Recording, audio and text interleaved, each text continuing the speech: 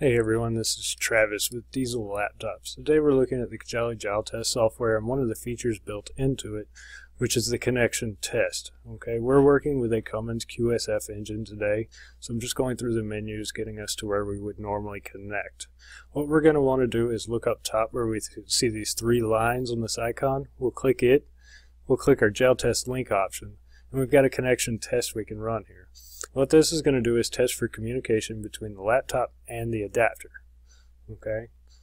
Once this finishes, you can see we do have communication that far. So we're going to want to run the vehicle bus communications test. This is going to test from the adapter to the machine to see if we're getting communication and on what pins.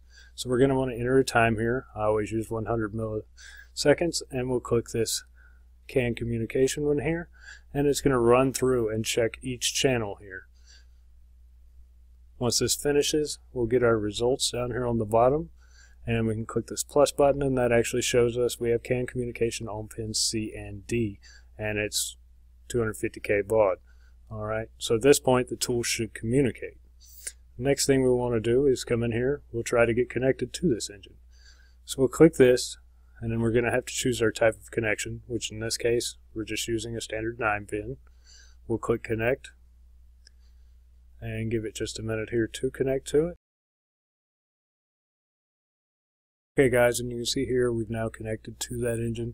So it's as simple as that to check your communication issues with the Cojali Jaltest unit. Thanks for watching.